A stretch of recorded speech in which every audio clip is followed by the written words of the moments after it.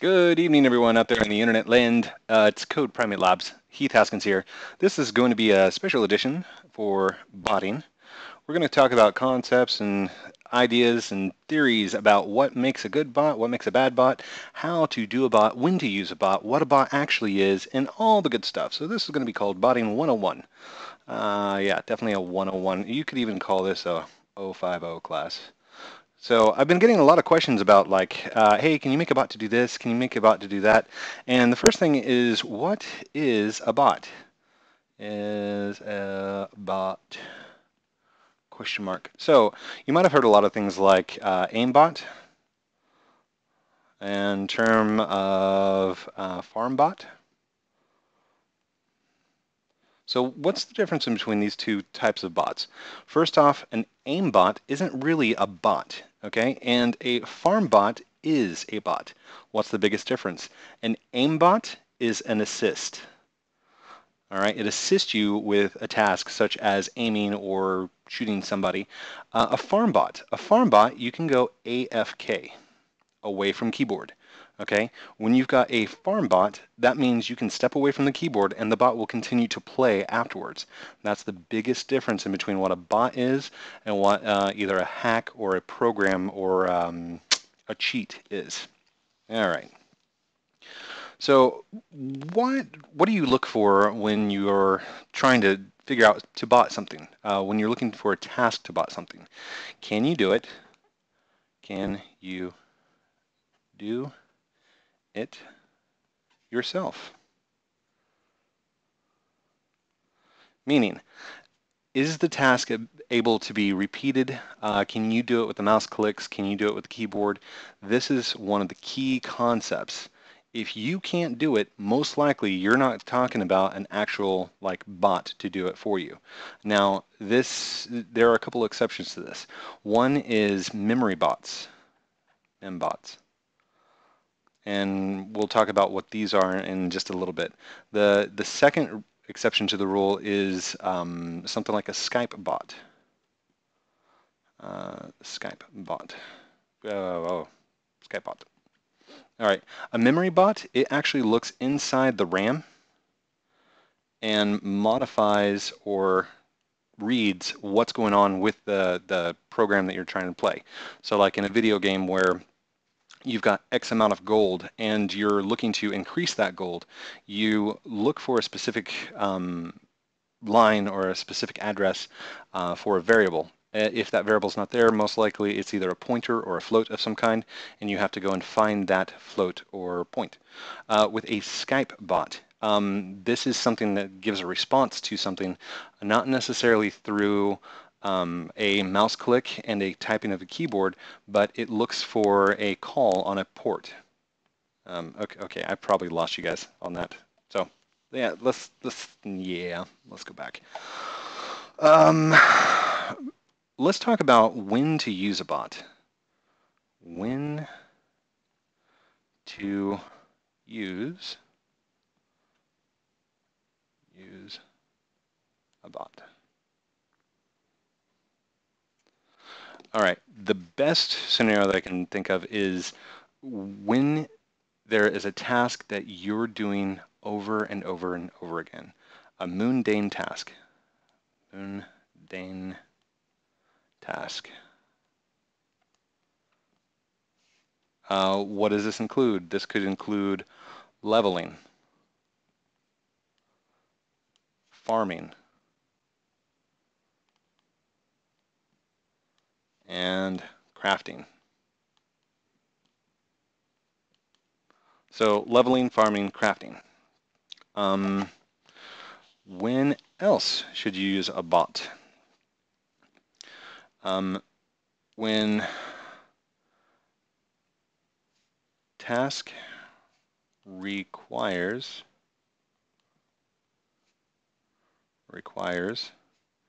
quick response. Response. What is hold on.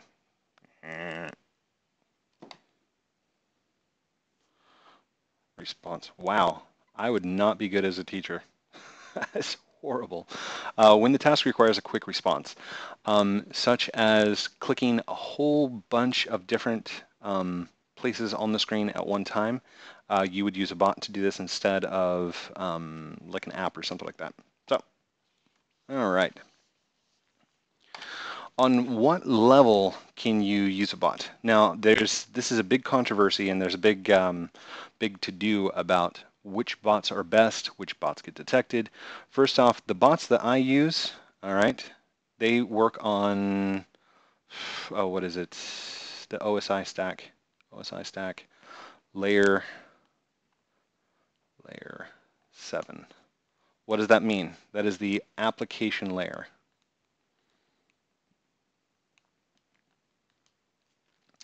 All right, so in the OSI stack, you've got layer 1. All right, 1, 2, 3, 4, 5, 6, doesn't go off screen, 7.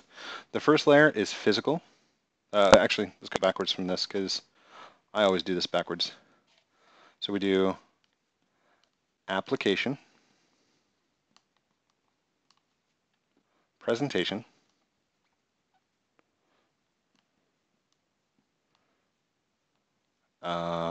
application, presentation, data link.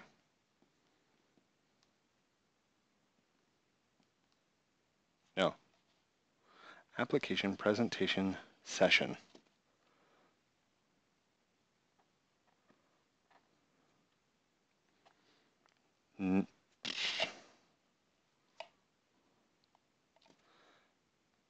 Network,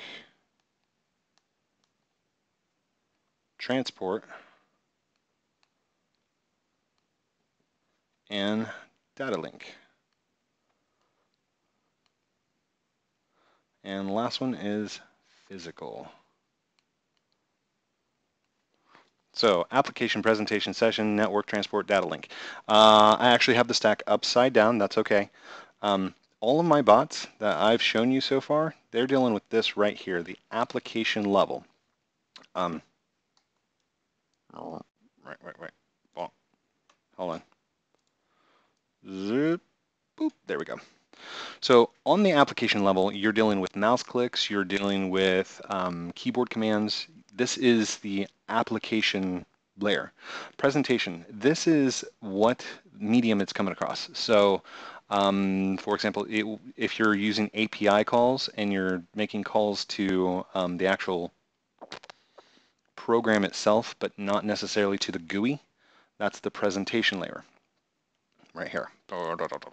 Session. This is the layer in which the user is sitting on. So when you log into a machine, that is your session layer. Just think of it as login. Login to Windows, not login to your application. This, yeah. So network. This deals with like TCP/IP. This is your network protocol. This layer is the one that you would use to do like man-in-the-middle attack. Man in the middle. Holy crap. There we go. And then you've got transport, which would be SSL or SSH or whatever your transport layer is. These are your socket layers. These are your, yeah, different layers in there. And then your data link, these are your routers and switches. Routers and switches. And this is why I type everything out. And physical, this is the actual network cable. The physical cable that plugs into your router, plugs into your computer, that fits on the physical layer. Whenever you're troubleshooting something, for all of those IT ninjas out there and all those help desk gurus that are looking to troubleshoot the first thing that's happening whenever something goes wrong, turn it off and back on again, and then look at the physical layer, the first layer. If somebody can't get out to the internet, see if they unplug their computer from the wall. Just saying. That's the majority of like where my phone calls come from. So The bots that I show you always work on the application layer. The only time that I've changed this was whenever I'm doing Internet Explorer and you see me create object, and then I'm working with the actual DOM itself, which is inside the presentation layer. Rarely do I actually get into the session. I don't mess with session protocol, stuff like that. You can. Something that would work along this lines would be changing what the program is talking to. For example, instead of running Windows, you get it to run on Wine, and then Wine would be your session layer. Network, this one's a really good one because if you can intercept a network traffic, then you're basically in. Because, and by the way, this is also one of the hardest. So we'll put level 22. Level 22 admins and hackers right there. Blah, blah, blah, blah, blah. So the reason network is really hard is because of secure socket layers and because of, what's the other one? I can't think of it. TSL, transport socket layer, which is actually here, but we won't talk about that. The reason this is important to know is because say you've got your computer over here, right? And you're playing a game out there on the internet, and they've got a server hooked up that's hosting this thing. Now, most likely this is a virtual machine nowadays, and boop, boop, boop, boop, boop, boop. Little rack here in the front. There we go. So here's your game. This is you talking back and forth to the server, to the game. If you can intercept this layer, zoop, zoop, smiley face, you can essentially read off all the data that's getting sent to you and all the data coming from the application. The reason this is important is because you can inject or you can modify what's getting sent to and from that server. So the server might send, hey, there's a boss in front of you that's worth 300 experience points. You take and intercept that 300 XP and you now make it worth 3000 XP if you have that SSL layer or if you've cracked that layer, or if they're not using SSL, which would be awesome. It's not done very often. But now you can get 3000 experience for killing the boss that was only worth 300 before. The other things that you could do is change his HP. See, he had 200 HP, and now it's worth 1 HP. Awesome, right? Now, this is one of the hardest things to do, and a lot of people are asking me, hey, why don't you make a bot that does this? Well, it's because this layer is sitting on SSL. In order to do this, you have to create a program that basically listens and relays. So big screen right there. Here's my little computer desktop, right? And then here's my little game over here. Game. That's a horrible G. So there's my, you can't see. Let's do that again.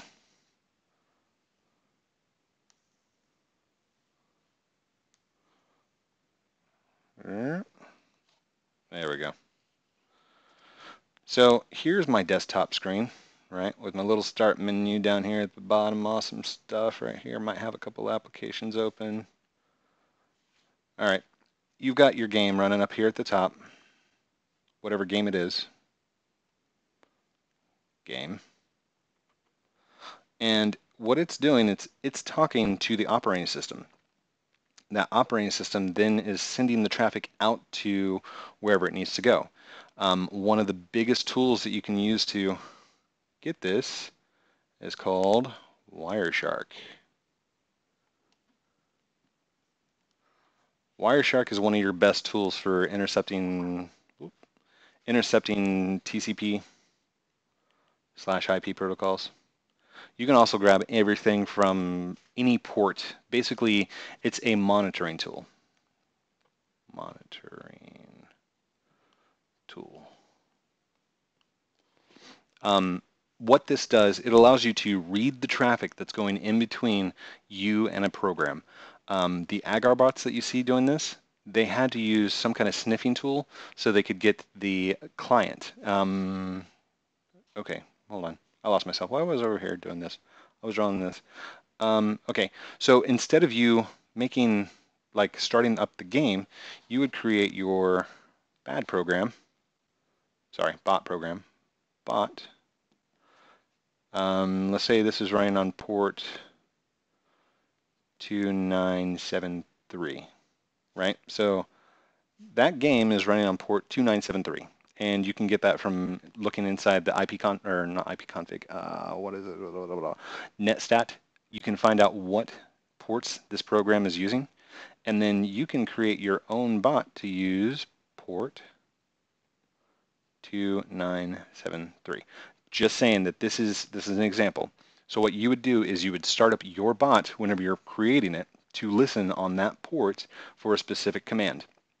So if you're listening to the game might send a login command or an acknowledgement command or a hello command, HELO command. And the server out here, let's clear this off, out here in the cloud, way back here in the distance, and we'll make it look like it's going off like that.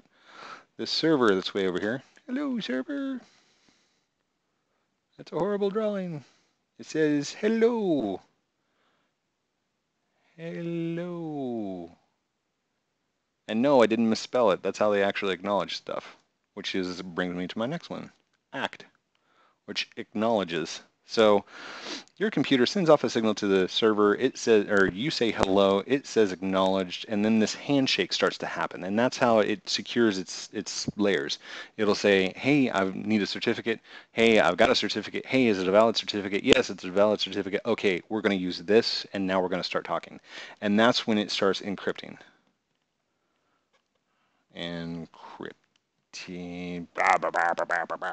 Encrypted. Yeah. We'll just make a little lock. Boop, boop, boop, boop, boop, boop, boop. Encrypted. Ooh, and a little keyhole like that. Perfect. So now it's got a secure connection in between the two. These are really hard to hack. These are really hard to get into. Like, you're going to have to go above and beyond what I'm going to teach you about bots. So that should explain what what was that, layer 4 bot does. Okay, now that that's said and done, let's go to TCP/IP. TCP/IP. So forget the TCP part. We're worried about this, the IP. Yeah, transport communication layer or telecommunications protocol. Just so you know. Yeah.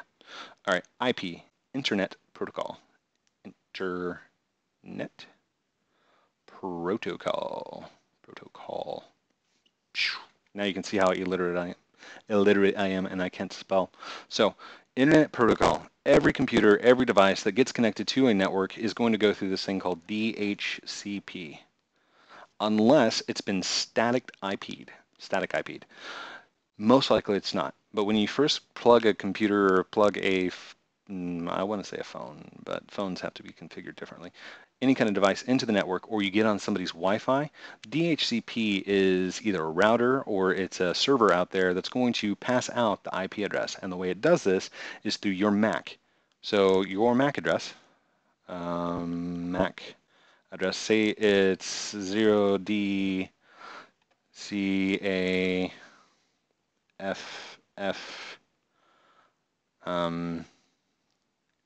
ENE.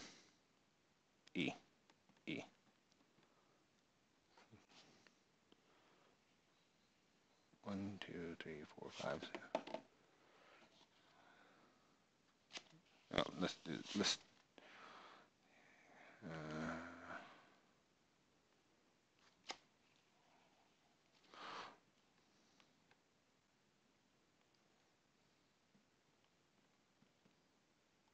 I ran off the screen. Oh no!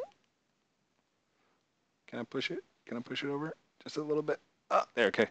So your MAC address, and this one just happened to says 0 decaf coffee, which is also the actual MAC address. Anyhow, don't use that. the MAC address, the first two is going to determine the manufacturer, so like Cisco, Asus,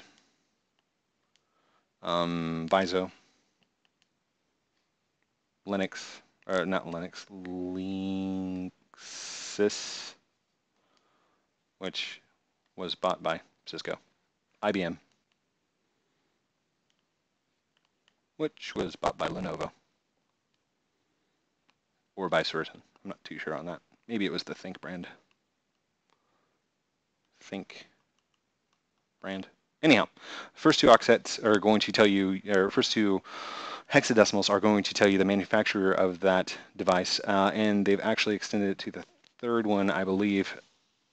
Anyhow, it's going to turn into this thing called an ARP, Address Relay Protocol. So what that does, it says this MAC address belongs to this IP.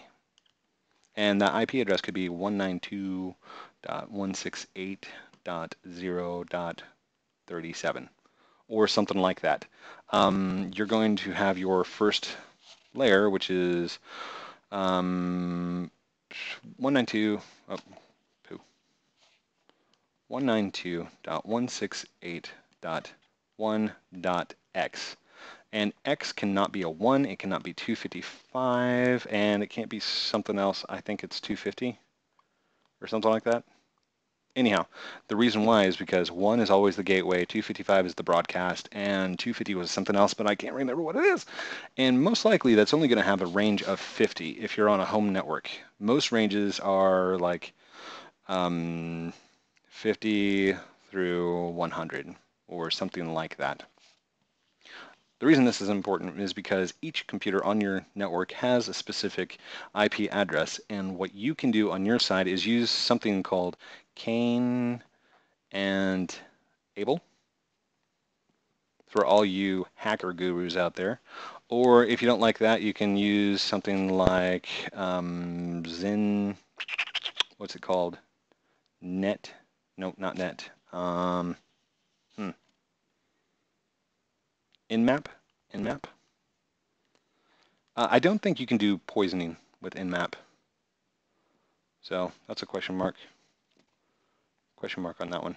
Basically, what ARP is, it's your address relay protocol saying that this MAC address belongs to this IP address and vice versa. So what can you do with the ARP table? With ARP, you can perform what's called ARP poisoning. Poisoning. And basically what this is your computer. Let's say you've got computer number 1 over here. And I'm just drawing laptops. I'm not drawing desktops. PC 1 and server.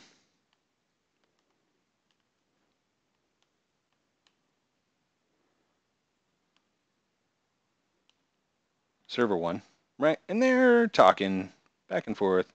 No problem. You got communication going back and forth, right? Now, both of these have an ARP table. ARP. ARP.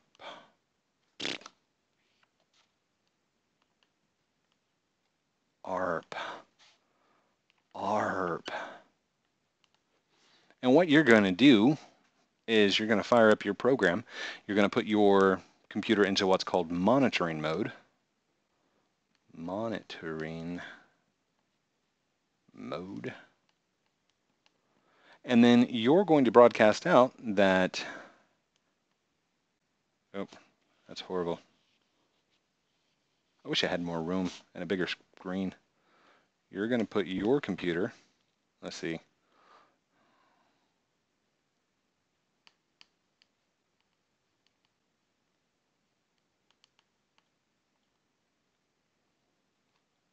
Bad guy computer. Grr. And it's going to poison the ARP table. It's going to say this x.x.x.13 and say this is x.x.x.40. All right. Your computer is going to start talking on this network just for a moment, and it's going to say, I am x dot x dot x dot 13, and I am x dot x dot x dot 40. So what this does, and this actually works better with Wi-Fi signals. So yeah, let's get rid of the line here. Get rid of the line. Bring this back up. There we go. We're just going to say Wi-Fi signals. There we go. Wi-Fi signals going back and forth. So you start broadcasting out, hey, I am that same one. I am this address and I'm this address. So now you can use your Wireshark to the rescue. And you're just going to sit there and listen. And any traffic that gets sent out from the PC, you're going to pick up because it thinks you're the server. And any traffic that gets sent out from the server, you're going to pick up because it thinks you're the client. This is what's called ARP poisoning. This is also known as a man-in-the-middle attack, and this is on a network level. Okay, so what you're doing is you're poisoning on a physical outside your computer layer. This is important, and I'll show you why. So, the reason I explained what an ARP table is and why you can do ARP poisoning is because you can kind of do the exact same thing inside your computer. Inside your computer, there's a file called the host file. And it's either host or host, question mark, host, something like this. Anyhow, you can find this inside the Windows / system, system 32 / drivers / Etsy / host. Now, by default, you can't modify this directly. You have to run Notepad as administrator, or you have to pull that file out to your desktop, modify it, then put it back. And that's because of the UAC. And I don't like UAC. User access control. And if you look on all the forums, they tell you to turn that off. Don't ever actually turn it off because they need to learn how to program around it. Okay, off my soapbox. So why do you need to jump over here to do your host file? Well, for a simple reason that whenever your computer makes a request out to the internet, it has to go through a DNS, a dynamic name server. And the reason it does this is because Google.com, the computer doesn't know what that means, question mark. So what it does, it comes out here to DNS and says, hey, what is Google? What is that? DNS, dynamic name server, looks through its huge list of tables and says, ah, there's Google. And it goes to 1, 2, 3, blah, blah, blah. And actually, here, I'll do a known one. 8.8.8.8.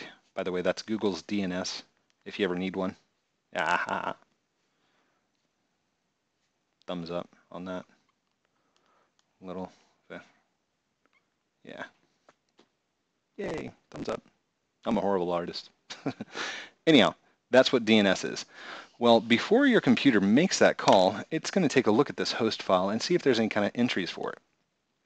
And inside the host file, you're going to see stuff like 125.0.0.1 and local host. Basically, if you make a call to 125.0.0, that points to localhost, or vice versa. If you put in http://local host, that essentially is called a loopback. And that is going to talk to your computer directly. The reason this is important is because you're going to poison the host file. So when you make a request out to http:// RuneScape, sorry, RuneScape.com. Instead of it going out the thing, you're going to put in here in your host file 125.0.0.1 and point it to RuneScape.com. Now you got to remember that you did this, otherwise later on down the road you'll be like, oh, I can't get out to the website. I don't know what's happening. That's because you can forget the things that you've done in the past. So make sure that you remember how to get back in there and how to fix it. Anytime that your program now makes a request out to runescape.com, boop, boop, boop, boop, boop, it's going to say, hey, that points to 125.0.0.1. And what you're going to have is you're going to have another program, prog, sitting on your computer that's going to be listening to that same port that RuneScape was using. So instead of it going out to the internet, out to this lovely cloud, your computer is going to pick it up. And you can now listen to what programs, like what calls it was trying to make out to the internet. The reason this is important is because you can get the process of what a program is doing to log in. The way you do this, whoa, Mr. Anderson. Matrix reference.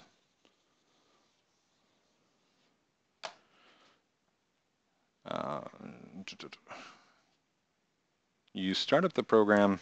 Oh, hold on.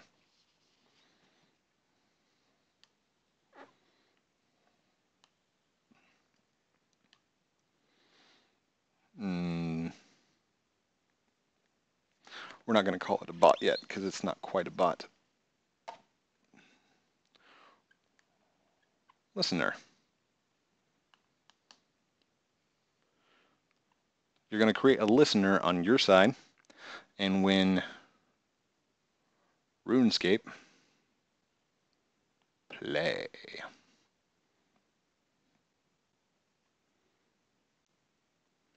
when you come over here and you click on that play button, it'll go out, try to make the connection. Looks like it's going to 127, host file, and then talk to your program. So now you can start listening and start getting all that information that it's trying to send out, seeing if it's got an SSL, if it's got some kind of certificate license, something like that. This is how you start the process of making a bot that uses a network layer. Again, like I said, these are really hard because you don't have the certificates. The certificates that they send out your direction is called a public key. Okay, it's not the private key. The private key is maintained on the actual servers out here where they're just smiling at you, going, haha. And you only have the private key. So, but that is how to make a listener, theoretically. Remember, we're learning. Perfect. Now, I just had something in my head. What was I going to do? Public key, private key. Oh, okay.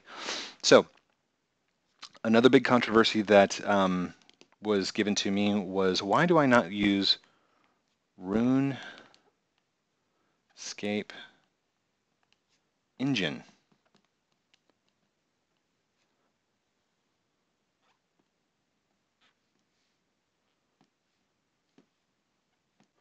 Okay, one of my biggest reasons that I don't use engines and I don't use clients is because of those layers that I was talking about. So when you're, okay, when you're using one of these engines or client, it's going to read off the memory inside the program, and it's going to say, hey, here's object troll, for example. Object troll, all right, and it's a hunter bot, and that's what we're looking for. We're going to try and find that bot, boom, and we're going to issue a command called obj.attack.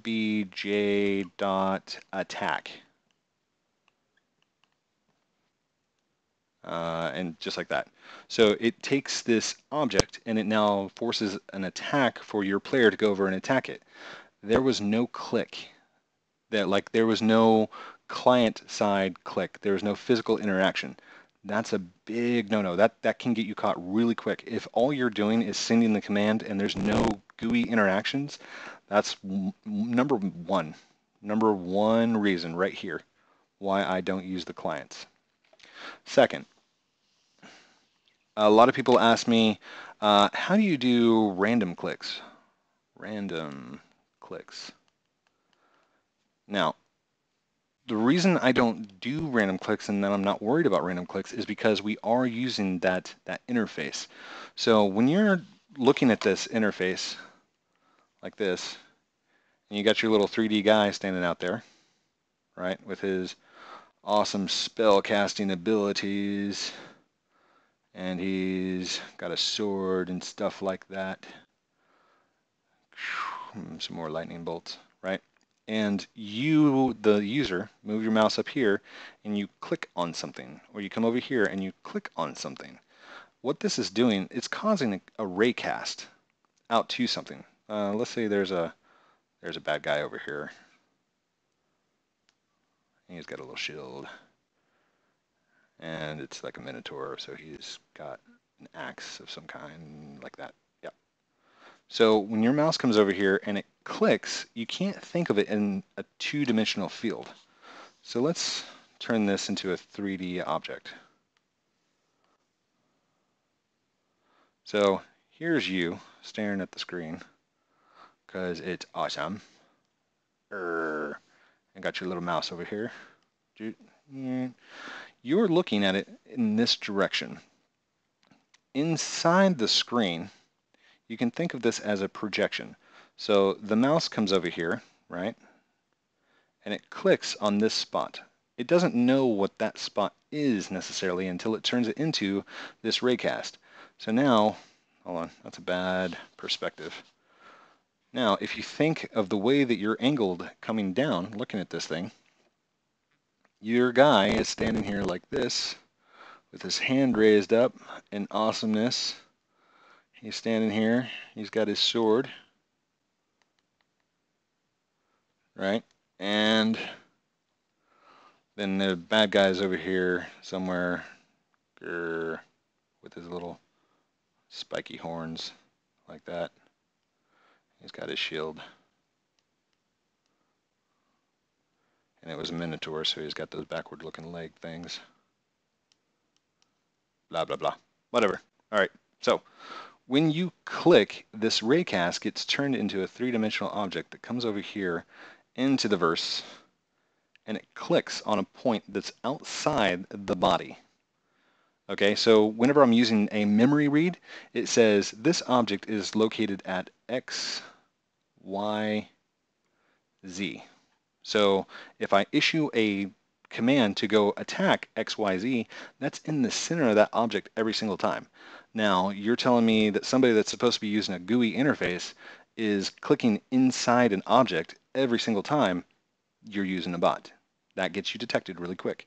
So because we're using the interface and our mouse moves over here and it clicks on the ground, boom, here's a little pile of gold that we missed a second ago. He'll come over here and pick up the gold. Now with the point, hold on, the point that click happened was on top of the gold. And it's so minute, you wouldn't even realize it unless you were physically inside the game, which you can't physically do. But instead of clicking object at X, Y, Z, we now clicked a point just above it that corresponds to the mesh that is that object. So it's technically already a random click. It's a legitimate click to a legitimate object without using the memory and without getting caught.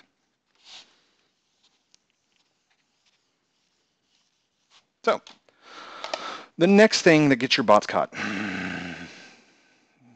Bot, B-O-T-T?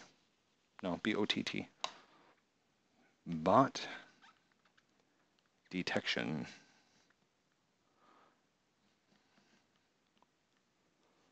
All right, so we've already talked about memory, no clicks. And second, we're going to talk about, or we already talked about raycast, 3D to, oh wait, it's 2D to 3D.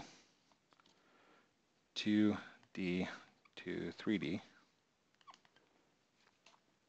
And the last one that we're going to talk about is randomness. Randomness.